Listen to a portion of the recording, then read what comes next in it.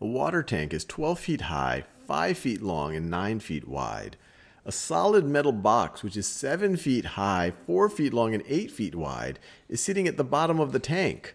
The tank is filled with water. What is the volume of the water in the tank? So let's think about this. We have a water tank. It's 12 feet high.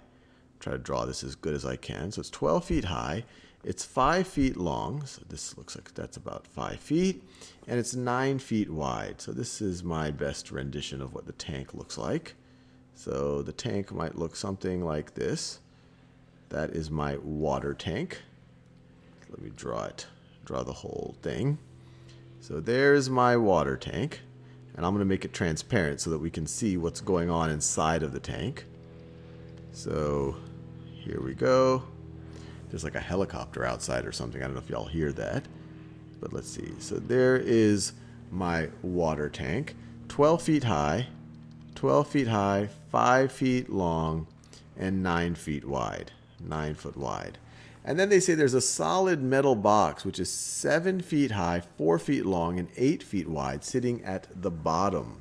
Sitting at the bottom. So let's see if I can draw that. So let's say it's 4 feet wide, 4 feet, or I guess we could say 4 feet long, 7 feet high. So let's see, 4 feet might look something like this. It's 7 feet high, which might look something like that. 7 feet high. Obviously, I'm not drawing it perfectly to scale. 7 feet high and 8 feet wide. So it might look something like this as it's sitting in this tank. So this is that metal box. And and they say it's a solid metal box. It's not like any water can fit in here. So let me make it as a solid metal box. So this is a solid metal box. And then I'm going to fill the whole thing. I'm going to fill the whole thing with water. I'm going to pour water into this thing. And the water is going to start filling up. And it's going to fill up all the volume of the tank except where the metal box is. It's not going to be able to fill in that volume because the metal box is solid.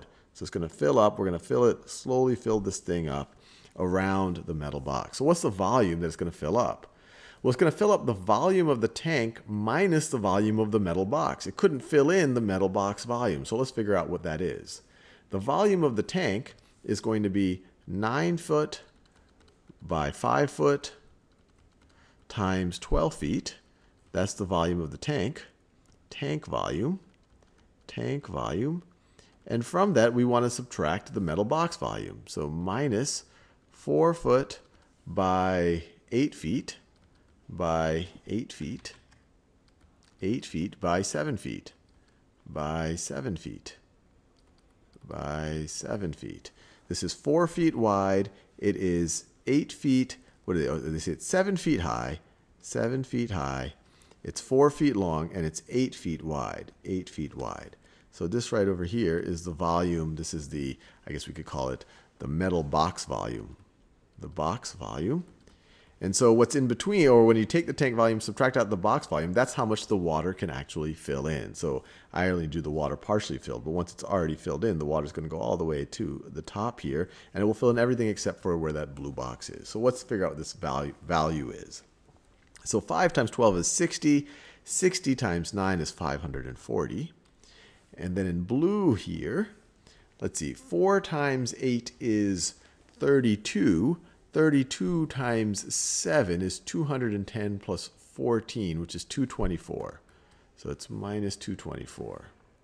Minus 224. Did I do that right? I don't want to make a careless mistake. So 32 times 7. 2 times 7 is 14. 3, which is really a 30 here. 30 times 7 is 210. Plus another 10 is 220. So 224. So this is going to be equal to, let's see, 500 minus 200 is 300. 300, and then 40 minus 24 is 16. 316. And our units are in cubic feet. So the volume of the water in the tank, 316 cubic feet.